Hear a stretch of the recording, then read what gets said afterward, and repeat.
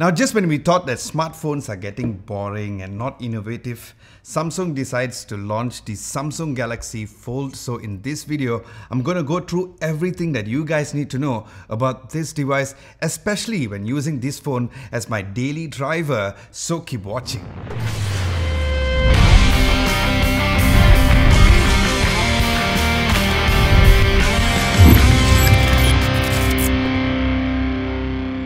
Hey, what's up guys, Adam Lobo here and you're watching Adam Lobo TV. If you guys are new,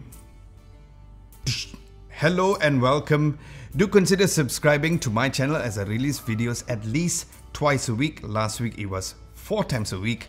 And if you're returning as a subscriber, welcome back to the fold. Now let's unbox the phone. Now the Samsung Galaxy Fold comes in a black box with the word Galaxy written in a very cool folding kind of way. Then at the back, there's some of the specs over there. Now the reason why the writings are in French because this is a French unit, but obviously it is the same, where the ones here in Malaysia will be in English. Now you will need to slide the cover, which unveils another half black cover box. Then it will reveal a white box inside.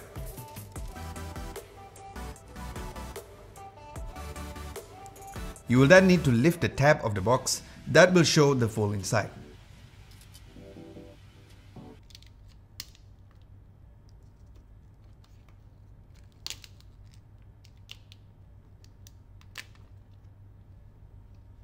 Underneath, you'll find a welcome message, again in French for this particular box. Then there's a service paper card as well. Then you'll find another small black box which contains the user guide, the warranty card, and the SIM ejector pin. And you'll also find the hard case which had a carbon fiber-like finish. And then you'll find more thoughtful accessories like the Samsung Galaxy Buds, since there's no headphones jack for the phone. Then there's a fast charging brick, a USB-A to USB-C dongle, and next to it there's another small black box which houses the USB-A to USB-C cable and the Galaxy Buds extra ear tips. Now going over to the phone specs, the Galaxy Fold comes with the Qualcomm Snapdragon 855 chipset. It has the Adreno 640 GPU and it comes with just one variant, which is a huge 12 gigs of RAM and 512 gigs of storage. And it comes shipped with Android 9 Pie with Samsung's one and only One UI. Now moving into the color finishes, it comes with 2 colors for you guys to choose from, where the one which I have is called the Space Silver, and then there's also Cosmos Black. Now looking at the design and build of the phone, it has an all-glass front and also at the back, which makes the device really solid and premium with the Gorilla Glass 6 at the back, and then the sides of the phone are made out of metal, which adds to the solid feel to the phone. And then the triple cameras are arranged in a vertical order at the back of the phone, similar to the Note 10. Now once the phone is folded, at the front it is called the cover display, which has a single camera on top. Now since its first release, Samsung has overhauled the design, so here's what's new.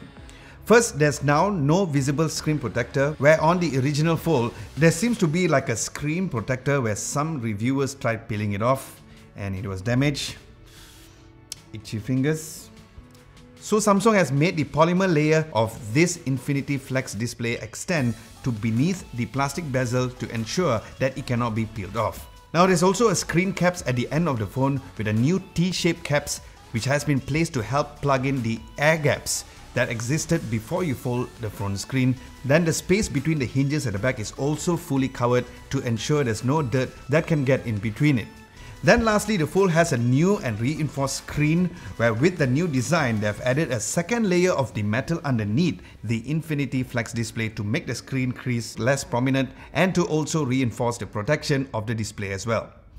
So yes, huge props goes out to Samsung for making all these improvements on the phone to make sure there's no compromise on the device, especially with a first generation device like this. Now looking at the ports and buttons on the bottom of the phone, you will find the USB Type-C port towards the right hand side of the Fold, and then one of the 2 stereo speakers on the left. Then on the right there is the volume rocker, a power button And a separate fingerprint sensor just like the S10e, which to me is great to be placed over there as it is really fast and accurate as well. Looking on the left, there is the SIM card slot with no micro SD card slot expansion. And on top, there's the other stereo speaker. Now looking at the phone's cover display, we are greeted with a 4.6-inch Super AMOLED display with a resolution of 720 by 1680 pixels with a 21 by 9 aspect ratio, which to be completely honest, at first I thought it was small, but I kinda got used to it very quickly, especially how easy it could be used in just one hand. Now opening up the phone, you'll have a huge Infinity Flex display which has a 7.3-inch 1536 by 2152 pixel resolution, which is using Samsung's dynamic AMOLED display, which is slightly higher in quality than the Note 10. And then there's also the dual front-facing camera over there as well. Now the screen comes in an aspect ratio of 4 by 2 by 3, and viewing videos on portrait mode was already great since the size of the screen itself is pretty huge, and you can adjust the resolution on YouTube up to 1440p, which was nice, and due to its unique aspect ratio, videos on YouTube will be filmed following the cutout of the front camera, where the screen just goes before the camera cutout for Netflix. And yes, due to its dynamic AMOLED display technology, viewing videos on the Fold was second to none. Alright, let's look at the camera specs. At the back, you'll find the same high quality cameras that you will find in the Samsung Galaxy Note 10, where there is the 12 megapixel f1.5 to f2.4 variable aperture 27mm wide lens, a 12 megapixel f2.4 52mm telephoto lens, and a 16 megapixel f2.2 aperture 12mm ultra wide angle lens. Now pictures on the phone were amazing since it uses the same camera as the Note 10 as mentioned, where if you like the Note 10's photos, which I'm sure you will surely love the images coming out of this phone. Now you can use the camera app with the phone folded or even when the phone is unfolded as well.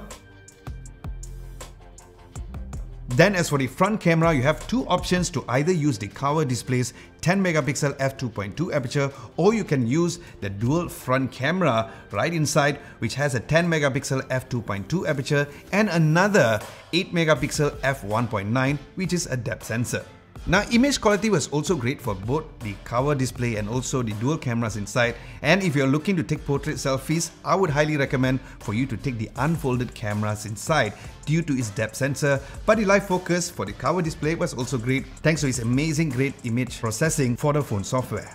Now as for video, again it has the same specs as the Note 10, where it records up to UHD 2160 up to 60 frames per second with great image stabilization with or without the super steady mode turned on. And I have to say that I found that taking videos is way much easier when I kept the phone folded like this, as it had a smaller footprint. Then as for the front camera, it records up to UHD 2160 up to 30 frames per second with also an excellent image stabilization. Now as for the phone speaker, this phone is hands down the best phone speakers that I've ever heard on any phone. From playing videos, playing games to even listening to music, the audio quality was really loud and also clear at the same time. Trust me, I'm an audiophile, so I can guarantee you will get an amazing audio, and here's a quick sound test.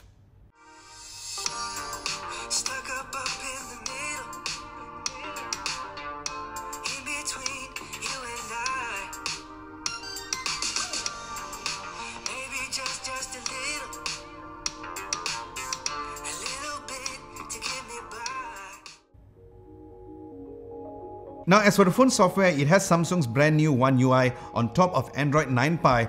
And as for someone who loves the One UI, this experience was no different to me. And what I love about this software experience is the continuity between the apps when the phone is folded and also unfolded as well. So I always have the option to choose between the covers display screen for a regular task and then switch it over to the full bigger screen inside if I want to. Now I also like typing on the phone screen where the keyboard layout was divided into the right and also on the left, which made typing seamless and using the phone to read articles online for social media and browsing as well. And then the multi-window mode was great for multitasking, and since there is the fingerprint sensor at the side, you can use it as the notification slider just like the Samsung Galaxy S10e. So yes, the overall experience using the phone as my daily driver was again truly amazing.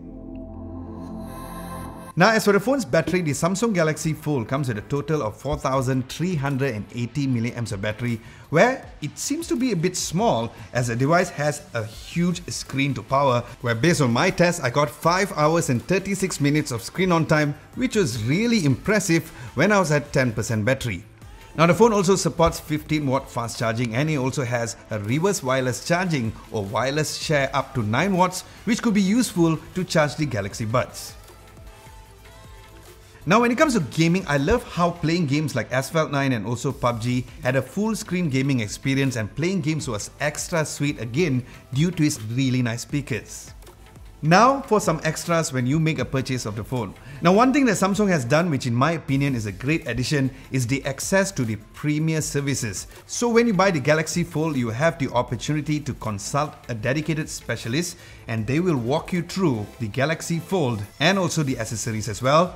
Then I will also guide you into the key features and how to use the device. And on top of that, there's a 24/7 helpline which you can call at any hour of the day to make sure that you go through what exactly you need within the phone.